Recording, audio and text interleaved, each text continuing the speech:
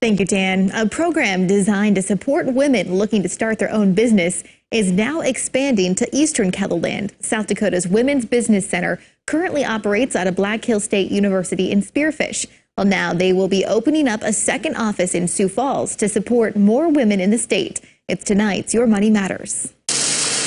Less than 7% of actual brewers are women, and less than 2% of breweries owned are owned exclusively by women. Nikki Werner is in the process of opening a brewery in Jefferson. I knew a fair amount about brewing and about my industry specifically, but I really didn't know that much about business at all or what it took to start a business. With no chamber of commerce or other business resources in her rural community, Nikki turned to Google to try to find some help to get started. Seriously, here it's just me, So, like I said, the networking with the Women's Business Center has been really great. She connected with me with a lot of resources in the state that could help me get things going. Practical things like how to find financing, how to work with the state for all the different regulations. We really want to reach all women wherever they are and really level the playing field. Since 2009, South Dakota's Women's Business Center has helped people all over the state out of the Black Hills State University Foundation in Spearfish.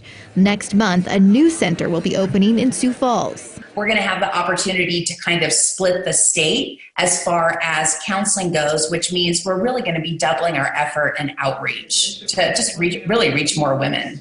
The Sioux Falls office will also bring some new offerings to the state. We're going to be doing some training in Spanish to better reach the Latino community, the growing Latino community in the Sioux Falls area.